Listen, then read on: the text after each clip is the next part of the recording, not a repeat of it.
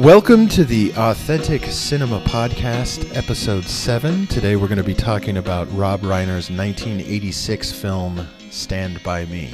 I'm joined, as always, by my good friend and co-host, Bob Lyren. Bob, how are you? I'm doing good, man. Happy birthday. Thank you very much. Does this make for a great birthday to record the Authentic Cinema Podcast on your birthday? To be honest with you, I can't think of anything I'd rather be doing today. Let's just be honest. Sitting around with your best bud talking about Authentic Cinema on your birthday is a pretty choice way to spend the day. I totally get it. And I think part of the gift is the film that we're going to talk about today as well, Stand By Me. I think it's really like I think it's the perfect film for some reason to do on my birthday. Absolutely. A timeless film about reflection. Yeah, about like memory and time and relationships and all that kind of stuff and childhood. I think one of the great things about doing the way we do it, which is we alternate picks, is like sometimes the other person makes a pick and you're like, hell yeah, right on. And then other times the person makes a pick and you're like, huh, really? Yeah. And so we kind of went into that. We had a little bit of that last episode when I picked The Killer. I think at first you were kind of like, The Killer, okay, interesting. And I think for me with this one, you're like, you told me a couple weeks ago, like, we're gonna do Stand By Me, and I'm like, okay, Stand By Me, yeah, the movie from when I was a kid, yeah, I've seen it a bunch of times, like authentic cinema. And then of course I rewatched it, and I'm like, oh, yeah, of course. So the thing I wanted to say about it is that I think that when we talk about authentic cinema, which we do every episode, that's so closely aligned with like this idea of like auteur cinema, which is like the filmmaker is the author of the movie. And that just like naturally leads itself to like these like deep questions that the film is posing challenging ideas. And it's, it's like almost like an author's statement on a topic. And this movie, I think the reason I had a little bit of like trepidation right at first, I was like, is there really like any sort of like profound ideas here? But I think that there absolutely is. And that's one of the amazing things about it, is that it's not this like esoteric examination of the human condition where the auteur director makes this profound discovery or statement. It's not that.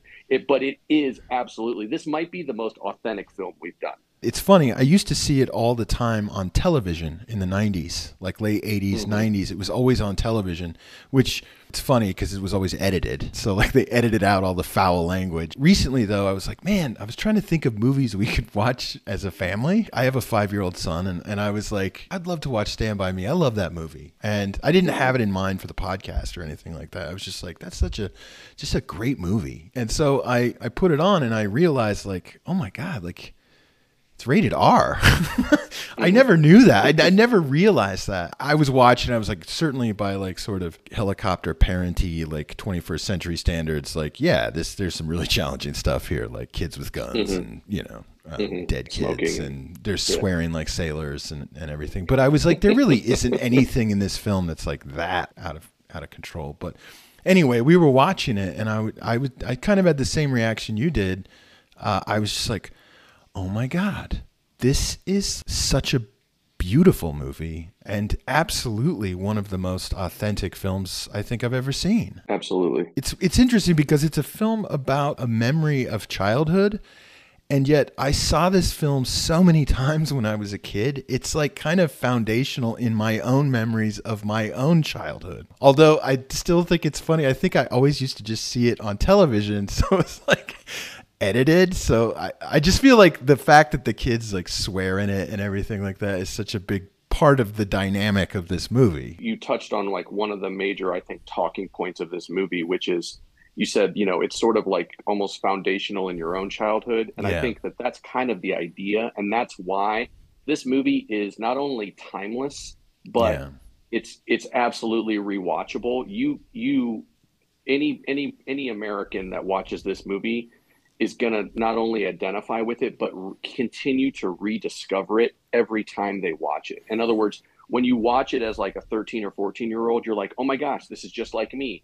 And then when you watch it in your 20s and your 30s or your 50s or whatever, you're always going to identify with it. And I think that's one of the reasons it's timeless, is that they actually captured, and that's what makes it so authentic, is that they captured something that's totally sincere and real Yeah. about the that just like that perfect time in a young boy's life, basically like 12 years old. It's essentially right before boys discover girls. That's this period Yeah. is like right before you discover girls. You're like your buddies are your entire universe, and like everything that Yeah. you do revolves around them, and the things that you learn, the things that you try to do, that all the Yeah. experiences you have are usually revolved around this really core group of individuals, and they sort of serve as a foundation for the rest of your life. And I think that that's why you can continue to revisit this movie decades in between and still totally identify with it, and why it hits as hard in 2023 as it did in 1986 when it came out, and probably in 1959 when it was set. Like my memories of it actually as a kid is like, again, watching it on television. So I wouldn't always see it from the very beginning. I would turn on the television and, oh, it'd be like, oh, Stand By Me's on.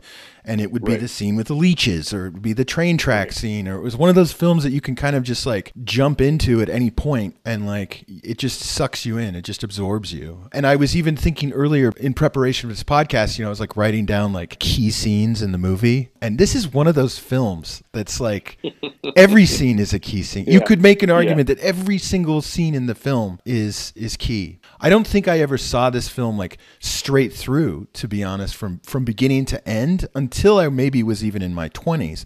I would only see it in in like fragments. It's possible that I probably did see it. I do think I remember watching this at like Phil Hutton's house, like all the way through one night on a sleepover. Around the age of 12. But most of my memories of it are always sort of catching it halfway through or catching it at the end. And every scene is almost like so rich, it's almost like each little scene could almost be its own little short film. But the other thing that what else did you say? Like just now you were saying that it's timeless. It takes place in 1959 in a small town in Oregon, but it also like, yeah, it's also like, I think we could both say it's like also considered to be like kind of a fundamental or like a foundational like 80s movie. Like there's something about Yeah. it that makes me think of the 80s, and I'm a child of the 80s.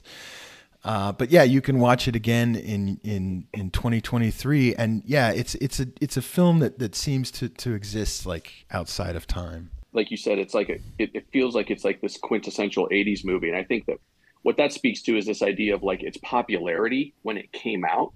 Yeah, But more importantly, I think that what it captures, which is what we just kind of touched on and we're going to get into more, is this quintessential preteen yes, that's okay. Yes, adolescent experience, and the most uplifting and sort of reassuring thing about that is that that hasn't changed. So yeah, from essentially 1959 up, and believe me, up until now, I mean, you have a young son, and in a few years, he's going to essentially be having the same experiences that these boys had, and that's something that I think is wholly American. Is that yeah, basically for the better part of like 60 years, that young adolescent boys are having the exact same experiences. It might be slightly different with technology, but for the most part, it's about self-discovery. It's about exploring, you know, having experiences of adult human emotions. It's about yeah. challenging yourself and coming to terms. And like I said, it's all on the cusp of puberty, and that's just really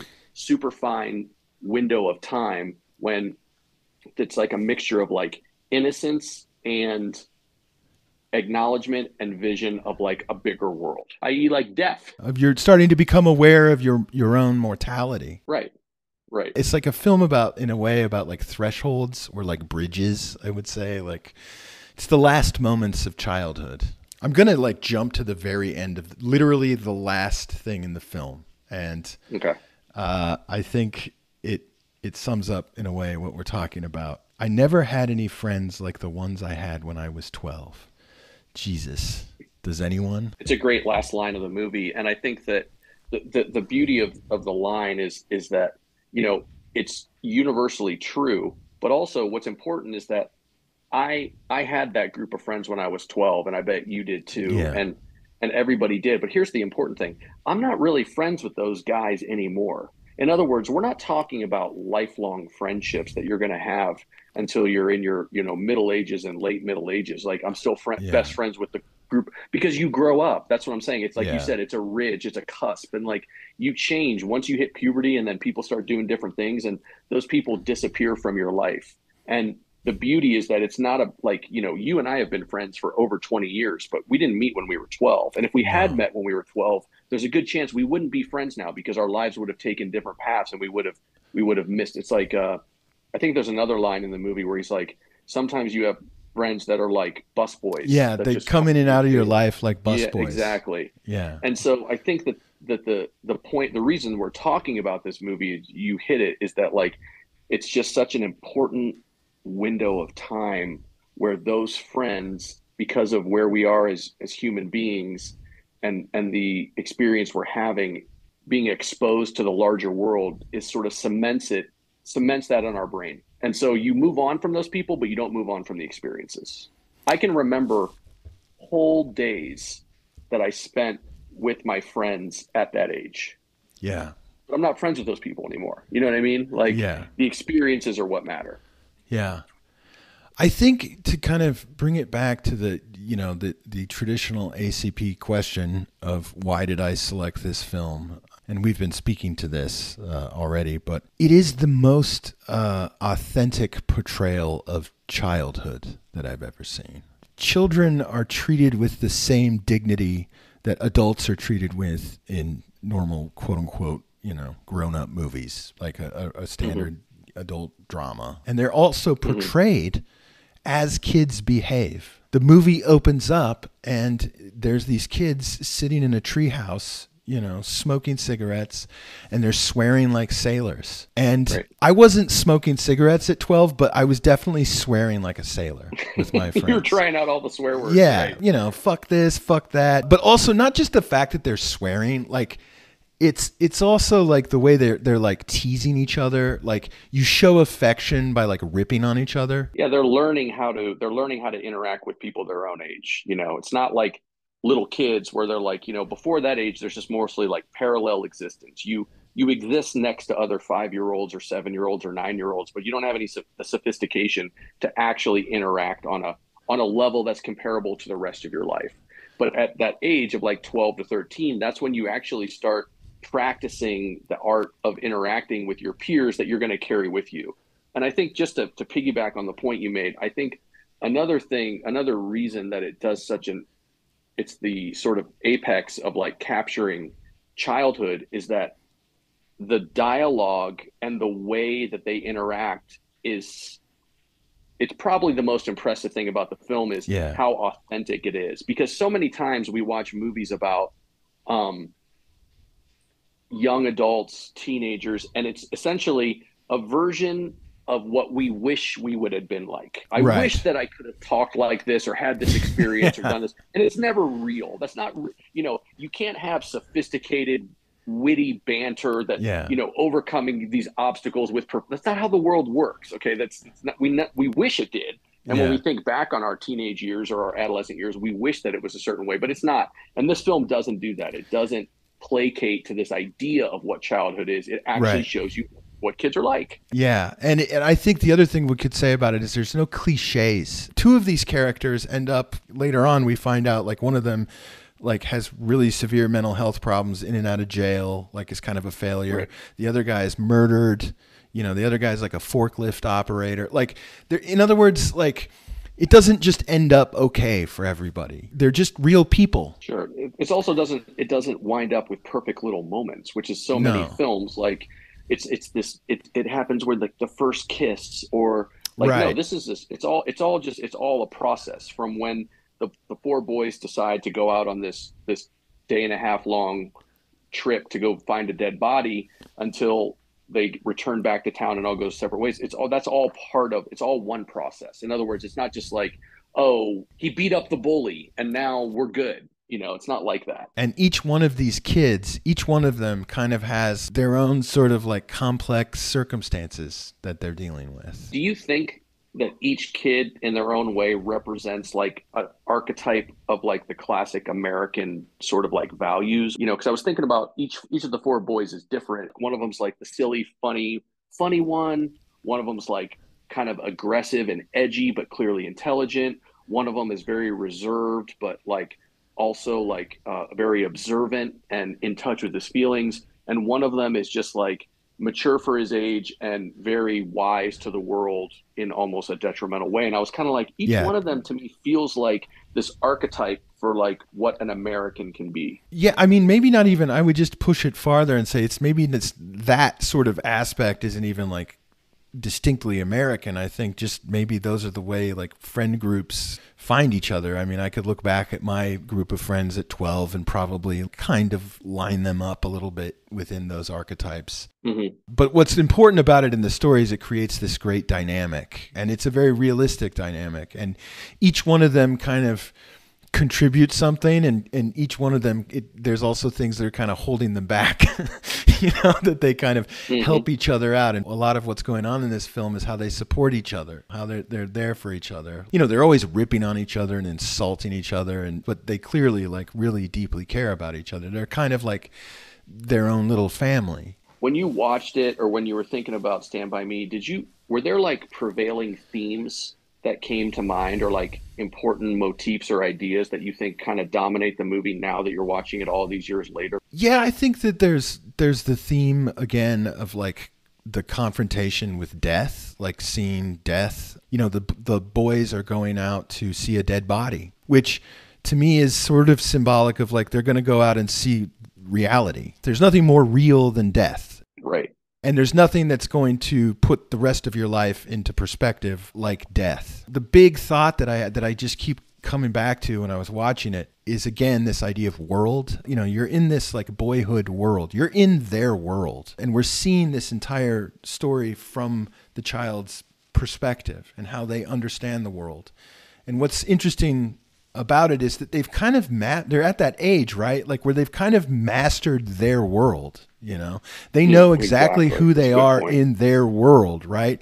But now it's time to now the dead body, what it does is it sort of forces them to kind of push out now into the unknown, into a world that they don't belong to. And there's that great scene that I think it kind of evokes this, I guess, when Vern, he's under his house at the beginning. He's telling the guys about about the body and how he knows about it. And it flashes back to him under his house.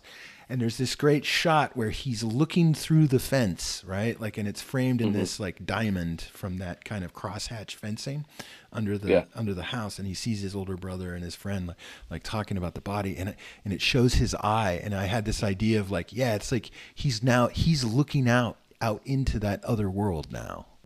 Right. Looking from behind the gate out into this other world, and he's about to go, this sparks the journey. One thing in Vern's defense, because he's kind of like, he's not like dumb, but he's kind of like the airhead, Yeah, he's kind of goofy. He's goofy. He's like, I brought a comb, guys. But he's also like, he's the one who starts all this. This was kind of his idea. He found out about it, He's the one who comes up with the whole thing. But something that is also interesting that kind of came to my mind, and it might or may not be related, but there's also this sense in the film, talking about Ray Brower, right? The missing kid, Ray Brower. He's been on the news the whole time. Everybody's looking for Ray Brower. They interrupt the 50s doo-wop to have the report about Ray Brower. They still can't find him, right? And it occurred to me, I've watched this film 3 times this week, and it occurred to me today when I was watching it again, only the kids can find Ray Brower. Only the children are going to be able to really find Ray Brower, because Ray Brower is a kid too. And so they understand his world, they understand what could have happened to Ray Brower better than the adults do, because they would kind of do the same things that he does. He follows the railroad tracks down and into the forest by the river and gets hit by the train and gets knocked out of his kids. But there's something to the film. I think it's obviously not stated overtly, but there's this sort of idea I was detecting of only the children will be able to find Ray Brower.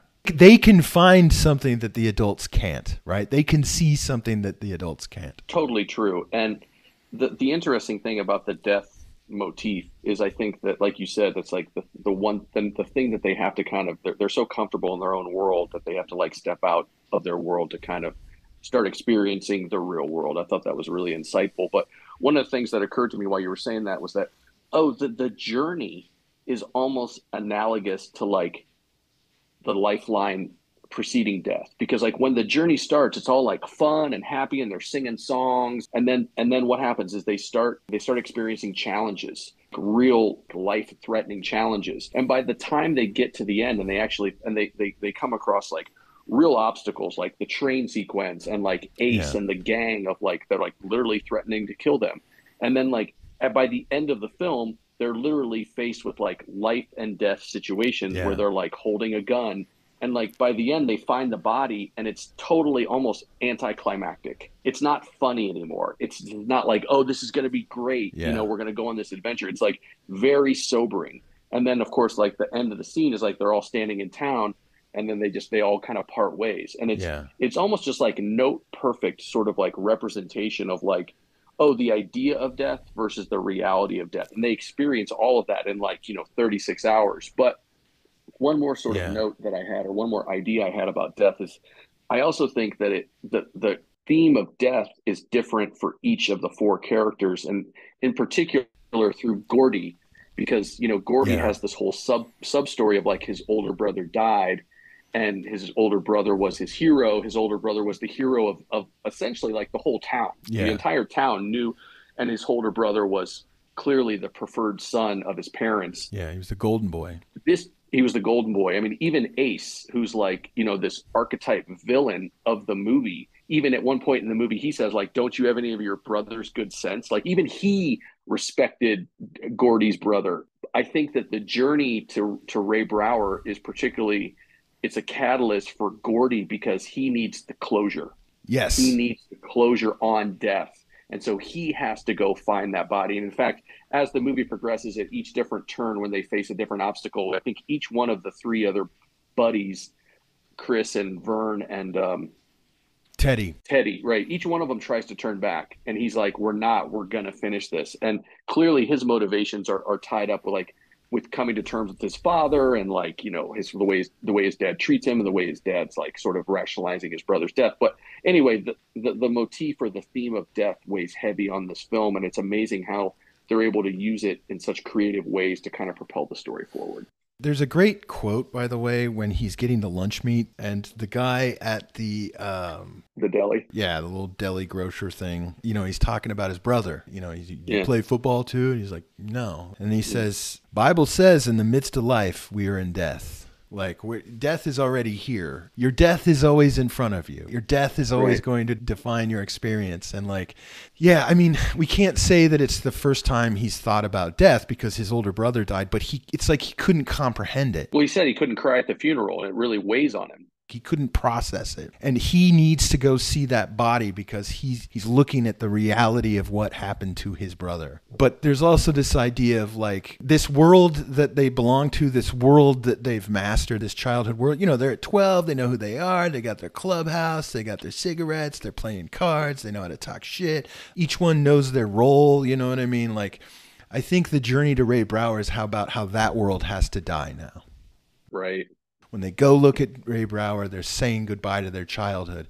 I mean, there's a clear symbol, right? It's a dead kid. But what I love about this film too, dude, is it's not like these guys all have perfect lives. All of them, in certain ways, have had to like grow up, probably faster than certainly I did. Chris Chambers has a kind of he's just known as being like a bad kid. He comes from a bad family. His dad drinks too much. Or coming from a bad family. Right? Yeah. And then Teddy Duchamp, like his dad's like crazy. Like he tried to burn his ear off, like these, in other words, these kids don't come from these like ideal backgrounds. Gordy's brother died, but like also even before his brother died, he was invisible to his parents. He's invisible to them. So all of these kids come from really kind of difficult circumstances. What I love about this film and what's so dynamic about it actually is it is a children's movie, but it's so dangerous. This world is dangerous that they're in, like there's always consequences in this film.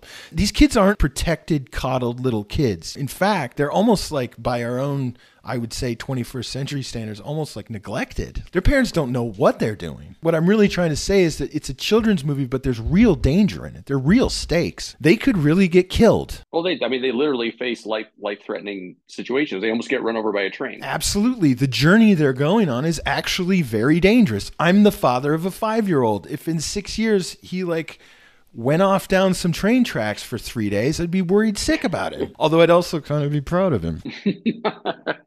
But my point is, like, it's not, and again, I think what makes this authentic, is it's not this like safe, sanitized version of childhood. Right. There are real stakes. None of these kids are perfect. Each one kind of carries a trauma. I think that there's a gravity and a weight to not only the story, but also like the performances of the 4 actors. And let's just say it. If these kids, if they don't land the ship, this movie doesn't work. Yeah. Okay. And so I think that at some point we could just talk briefly about the River Phoenix aspect to this, because, River Phoenix, he's been dead longer than he was alive. He died at 23 and he's been dead for 27 years, something like that. But like, he brings such a maturity and a gravity to his performance. And it speaks to what you're talking about. There is real danger here. And it's not these just idealistic kids that are none the wiser. Yeah. He commanded attention from the viewer because it was so real. And also that plays into like the direction by Rob Reiner and the script. I think I mentioned it before, but just as an aside, the dialogue in this is it's just perfect. Like it owes itself to the screenwriter, but also to the acting, like the way that they make fun of each other. Like, even though they're using these 1950s, like, oh, that's so boss. Like, we don't say that anymore. I love it when Vern is always saying, no, sincerely. Yeah, sincerely. Like, this is so boss, guys. Oh my gosh, it's so boss. Okay. But like, the thing is, when he says it, you're like, yeah, that's exactly probably what they talked like. And the way he's delivering it is note perfect. But to get back to River Phoenix, I think that like, he is sort of like I don't know if he's the emotional anchor of the film. The story is told through Gordy's eyes, but it's Chris's emotional weight. And I think that that's obviously just a testament to River Phoenix. I mean, this is a guy that has been rightfully sort of canonized in his, in the 30 years since he died as just like someone, he's almost like a generational talent. And we're blessed that we get this movie. Yeah, we got a glimpse at that age to see him do this. And it's amazing what he's able to convey. I mean, the milk money scene is the one that everyone points to as like, it's just, there's adult actors that can't, we read this, we read the oral history. We both read the oral history. And I think Rob Reiner said something really interesting, which is like, child actors don't have a craft. Yeah. Okay. They haven't been doing it long enough to have craft. They either got it or they don't. Okay. They can either kind of like deliver it, but they don't know how they're doing it. And it almost seems like, I don't know how old River Phoenix was when they made the movie. Maybe he was like 15, but like, he's got it. He has the emotional maturity of someone twice his age. Well, I agree. Like, this film only works because these kids, like, their performances are just off. I mean, they're just magic. I mean, they're just beautiful performances. These are not easy characters to play, and they are incredibly well directed, and we shouldn't forget that. And Rob Reiner did something really important, which is he got these kids together for like a month before shooting, and he threw them into a Viola Spolin class. And Viola Spolin is a famous theater teacher. Actually, one of my teachers in school like studied with her directly, and it's all about play, playing together. And what I think he understood that's really important is that these guys actually became friends in real life. They really developed a chemistry, a real chemistry, and then I think that helped unlock the performances that they give. But to talk about River Phoenix, what he has, the depth, the emotional depth, and in the milk money scene, that's way deeper than you usually will see like a child actor go. The way he sort of just connects that down all the way to his very soul. Right. I think what River Phoenix has in this film, and this character is so interesting, is this just incredible, we'd say vulnerability. Like, he's just so vulnerable, emotionally vulnerable, meaning like he can access all these different emotions. And what a complex character. And I think River Phoenix is perfect for this. Chris Chambers is a kid who had to grow up too fast. Right. And he actually, he understands who he is, and that scene with the milk money is he just needs to escape. He understands what he sort of symbolizes in the community. and how unfair that is, how he'll never be able to get out of it. Another famous, or another scene that I think maybe isn't as talked about, but I don't want to say I like it better. It doesn't matter. They're both gorgeous scenes. But the scene where Gordy, they're walking and he's like, fuck writing. Right. And he wants to take shop class. And Chris Chambers is like, don't say that, Gordy. And he tells him, listen, you have a gift. You have a real gift. You need to protect that. And fuck your dad. Right. It's his problem. Don't go and be in a shop class. That's for people like me and Teddy. Right. This character has this incredible maturity. He deeply cares about his friend and he's giving him good advice, but from a perspective that a kid that age shouldn't have. What's so amazing about not only the characters in this movie, but also the actors, is that they act exactly like what kids are like. Chris Chambers is, like you said, he's been forced to grow up and he doesn't even fully understand it yet, but he's able to articulate it. Yeah. Okay. And they have real conversations like those kids would have. And they have these little moments where their adult sort of perspective is starting to peek its head out from behind, the childhood wonderment. And then they slip right back into making jokes about each other's mom. What's also interesting, and I think what it touched on and made me remember is my friends, they knew me way better than my parents did. Right. They knew who I really was. Gordy's dad, doesn't know who he is. Gordy's dad potentially is very angry at him for irrational reasons. He doesn't like him. He sees him as the weak son, or, kind of at best, he's just kind of invisible. There's the great line where he's talking about Teddy after they escape the junkyard and Teddy flips out. He's like, I was trying to figure out why Teddy cared so much about his dad who tried to murder him and burn his ear off. And I couldn't give a shit about my dad. And he only got mad at me once. And that's when I drank bleach when I was 3. Yeah. I was also well, if you look at the behavior of Gordy's dad, it's just a different form of kind of abuse. Yeah. It's emotional, the kind of abuse that Gordy has. He's not given attention. He's not even given, he's just invisible. And there's even says that summer I was the invisible boy. Right. You brought up the scene that I wanted to talk about. I think it's actually one of the most crucial moments. I mean, this, like you said, this film is filled with, and I think that's the beauty, is what makes this movie so rewatchable, by the way, is it's it kind of fits my definition of a rewatchable movie, which is when you flip it on a TV channel and it's on, you're just going to watch the rest of the movie from that point.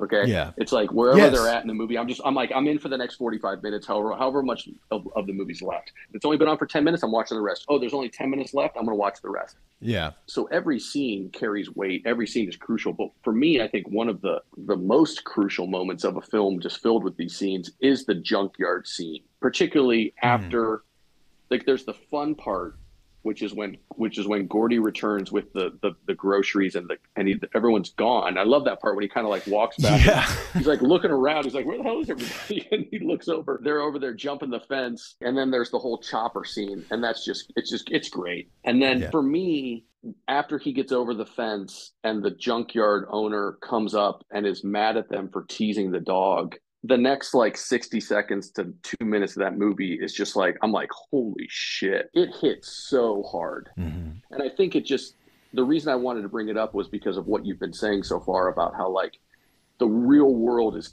coming at them.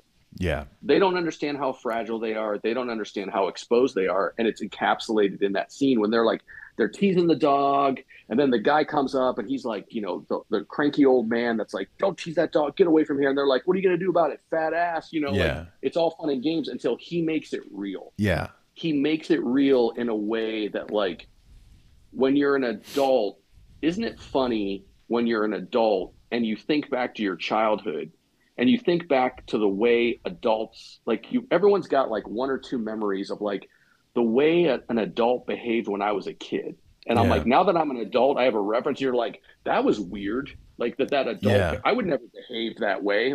I've got experiences from my own childhood when one of my friend's parents said something to me or it was, and now that I'm an adult, I'm that was ridiculous that they said that. Yeah. That's crazy. Yeah. It's crazy. And so this is one of those scenes where this guy, he's pissed off and he starts to identify him. But the way that he goes after Teddy is it's cruel. You're absolutely right. It's just so cruel. All the adults in the film are cruel. All of them. Right. Gordy's dad is cruel to him in every scene with the father. He's cruel. Yeah. your friend, why are you friends with thieves? And he's like, well, they're not Right. thieves. And we stole milk money. That's a thief to me. Just kind of Right. cruel. The junkyard, is cruel. The guy's dad burning off his ear, cruel. Right. In the milk money, he actually tries to return the money, but the teacher Right. steals it from him and then uses his reputation. That's how she's able to steal the money. It's cruel. Even in the story within the story about the Barfarama, the fat kid, right? Like all the adults are cruel. He gets tripped. The host calls him a lard ass. Adults are always portrayed as these kind of cruel and kind of terrifying, like there's a real like terror to this cruelty. Probably representative of like what the real world's like. It's a cruel world out there once you lose this innocence of this childhood. You called this guy that owns the junkyard, you called him a fat ass. Well, now you're going to enter into the adult world. And I think the thing that hit so hard about that scene was Teddy's reaction. Teddy is just like blinded by a rage that he doesn't, at his age, doesn't understand. He wants to like climb over the fence and kill the guy. And then the guy just keeps antagonizing, like loony, loony, loony. What hits me so hard at that scene is when they pull him off the fence and they're walking away and Teddy's just like bawling. Yeah. And he's like, my father stormed the beaches of Normandy, you asshole. Yeah. In that moment, his dad clearly is like a World War II veteran that stormed the beaches of Normandy, that came back to America, and he's just completely destroyed by the horrors of war. Yeah. And is now like totally maladjusted. He's abusing his son. They've been committed into a mental institution. Yeah. And he literally almost killed his son and burned his ear off on a stove. How dark do we want to go here? But like still, Teddy retains that childlike love, like the purity of a child's love for their parent. And that moment in the film, I'm like, you can't get any more just like no perfect than this. So Teddy's a complex character. Feldman is really good in this, man. He was in all those 80s movies, dude. And every time I watch him in those movies, like he's so awesome.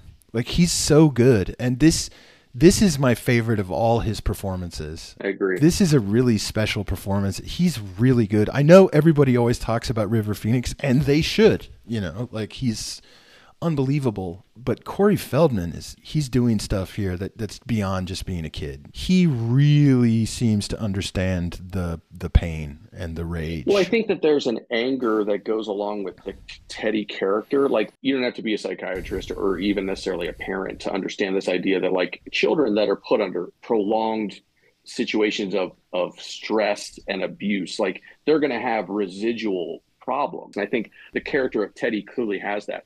The unfortunate kind of like irony, I guess, is that what we subsequently learned through Corey Feldman's career is that his experience was kind of mirroring Teddy's experience. He was essentially like in an abusive kind of household where he was being mentally and maybe even physically abused by his parents to kind of like propel him into a child actor.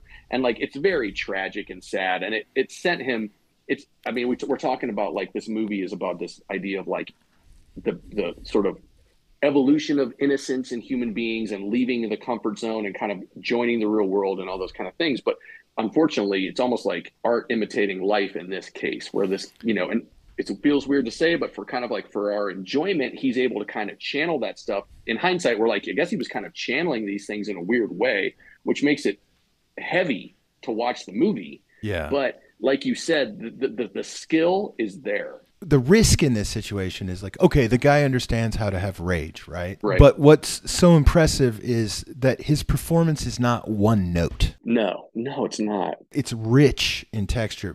Teddy isn't always flipping out. He's not flying into rages all the time at all. No, his rage manifests itself in all kinds of different ways. Flinch, hit you twice, just the way he talks shit to his buddies. His character has like a level of sarcasm. Yeah. Sarcasm, jadedness, the scene where he jumps in front of the train and he's going to do the train dodge at the beginning and Chris has to tackle him and take him off the tracks. Like there's all these different ways that this comes out, and it doesn't always come out in this white hot rage. What's so powerful about the junkyard scene is that's where you see it in its like white hot intensity. There it is. And then we also experience the sort of full spectrum of his pain. And I also think that the character of Teddy is so tragic. Like all this guy wants to do is be in the army so he can be like his dad, but because he has a burned ear and bad eyes, and the burned ear is because of his dad, he can't get into the army. And there's that sort of like unresolved You know, like this doesn't work out well for Teddy in the end. We're told at the very beginning of the film in the treehouse, things aren't going to go well for Teddy, you know, and they don't. Right. But I really want to give a shout out to Corey Feldman in this film. And I would say, like, you know, the guy has his problems, but this performance is really a treasure. And props as well to Rob Reiner. The textures that he gets out of the performances, these are not one-note performances in any of these actors. It's almost like the irony that we've discovered about this movie is that all these people want to make that, where when people make movies about kids, they want it to be like the kids like an adult. But it's like, if you actually just make them kids as kids, everything that you were hoping for in trying to make them act like an adult is there.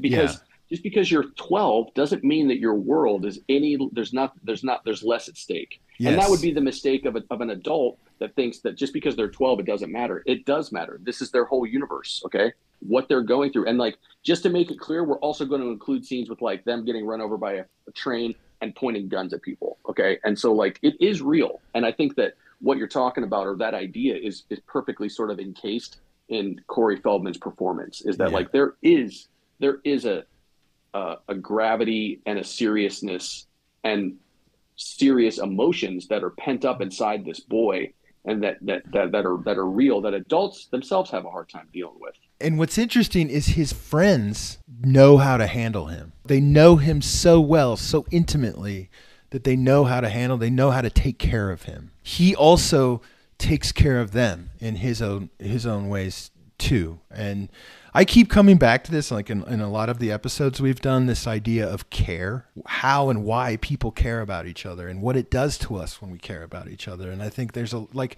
the name of the film, right? Stand By Me. Right. That's what they're doing. They're all standing by each other. None of these guys could go do this journey by himself. Like, but they could do it together, and they all encourage each other, and they're only able to pull it off because they're all together. And it's because they care about each other. Like when you show people really caring about each other and the full complexity of that, the full emotional way of that, the full stakes of that, you know, because whenever you care about something, as soon as you start to care about someone or something, there are automatically going to be real stakes about that, because those people could let you down. Those people could die. Those people could betray you. You are setting yourself out in a vulnerable position.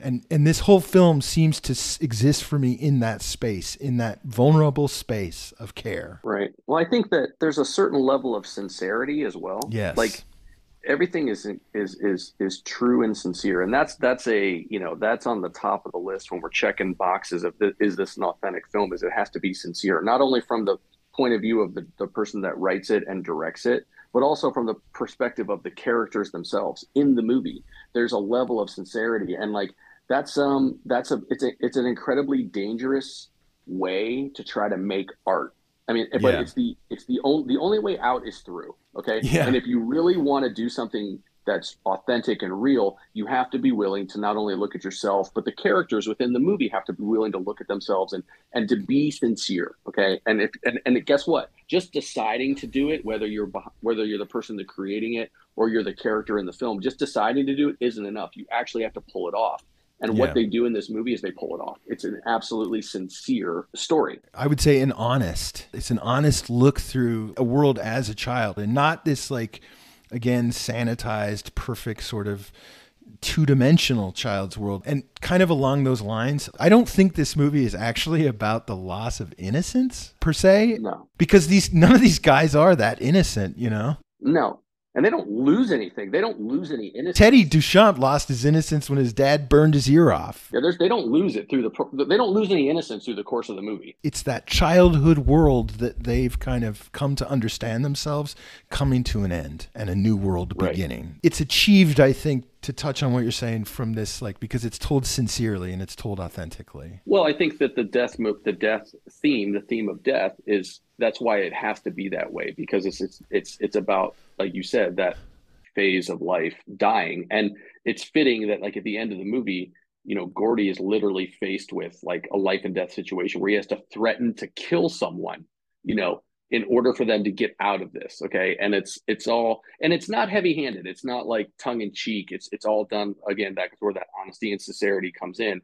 Well, they earn that moment. Within the world of this story, he could shoot him. Oh, well, and you think about from where they started and everything they went through and where they ended, that's exactly what's going to happen. And that's where he found himself. And it's also after, like, that scene happens immediately after he has seen Ray Brower. He's seen the body of Ray Brower on the ground. He's seen death now. You know, this is why, to kind of go back, like, why the movie has lasted and it endures through time and through generations. And, like, you know, this is everything that we're talking about is why this movie still hits as hard as it does, you know, 30, 20, 35 years later. Okay. Yeah. It's because of this honesty, this sincerity, and this idea that, like, it's not about, like, it's not a coming of age story. It's not about a loss of innocence. It's about life. Okay. It's about the life, but it's just about lives of a group of 12-year-olds and how they're transitioning to the next phase. And so you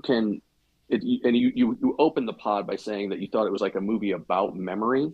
And I think that that's why a movie that came out in 1986 and that we're now in 2023, we're still talking about it. And there's a great quote that kind of, I think, that resonates with what you're saying, which comes from the beginning of the movie with Dreyfuss's narration at the very beginning. He says, "It was a long time ago, but only if you measure it in terms of years." Right. Yeah, it's a long time ago, but if you measure it in terms of feeling, or you measure it in terms of emotion, or you measure it in terms of, like, memory, right, it's still right there. When we first were kind of talking about this nonchalantly a couple weeks ago, we said we were going to do this.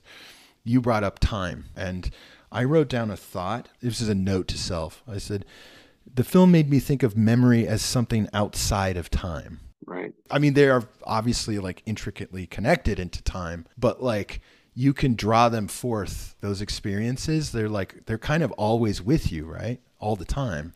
The experience is, like, kind of shaped who you are now, right? In that sense, it's still in your present, because you are the, like, culmination of that experience. And I think that's probably why we can continue to revisit the movie today. And that's why it's, like, on the lists, and it's why people continue to talk about it and discover it with their own families or whatever. And I think that it's a testament to it's like, I was thinking about it. I'm like, you know, you mentioned, like, the 80s, and it was like, we came off the 70s where we were taking, you know, this was like the auteur decade of the 70s when we were, like, trying to use this medium as, like, auteurs were using film as to, like, explore themes and make statements and all that kind of stuff. And the 80s was very much like a decade of, like, commercialization. Yeah, it and went back to business.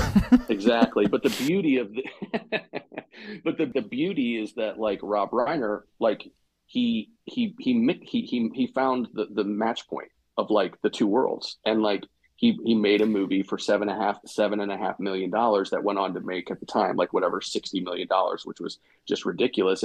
But it stands the test of time, more importantly. So he was really, like, he really succeeded where so many people in the 70s, like, when they were trying this out, they didn't. And I think that that's, again, just yet another reason why you can kind of revisit this movie decades later, is that, like, it's all there. Rob Reiner did it. I think we both read that article and how difficult it was for him to secure financing for this. He had it, then he lost it. He had to get it back. Norman Lear wrote him a check for $7 million because he's like, I want to see this movie, you know. Mm-hmm. But they had a very difficult, after they shot it, like, then they had a difficult time getting distribution for it. They started with Columbia.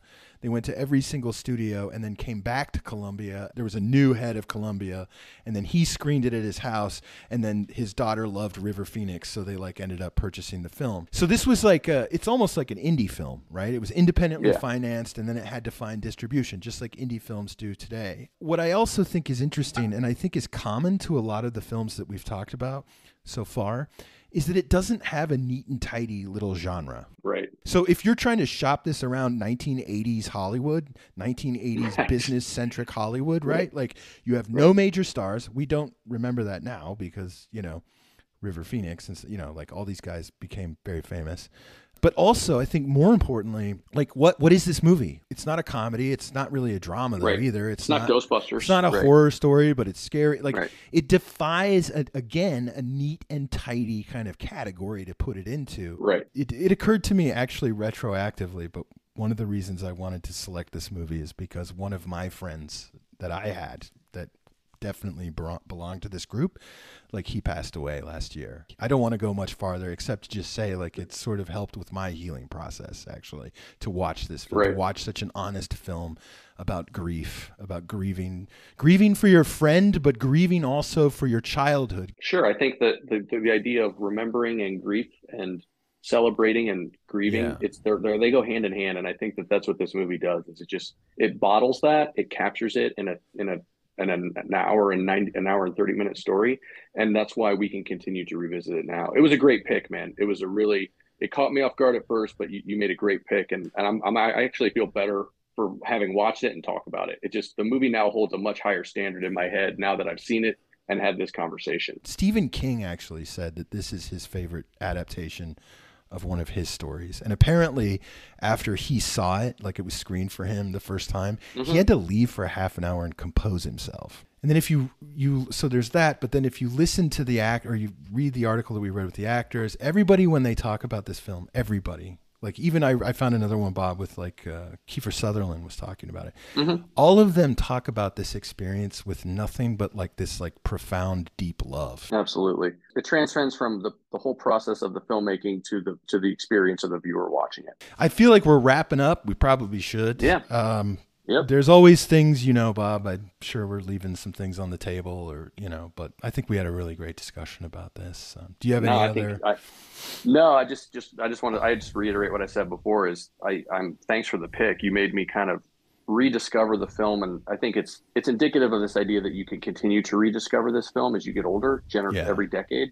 And I think for me, doing this podcast and talking about it helped me not only rediscover the film, but as you said, like I'm going to throw my hat in the ring and say, I think it's like a masterpiece. So I'm just thanks for recommending it and talking about it in this forum and discovering it in that way, which is priceless. So thanks for that. So today we were talking about Rob Reiner's 1986 film, Stand By Me. The birthday pod. This is your gift to everyone listening.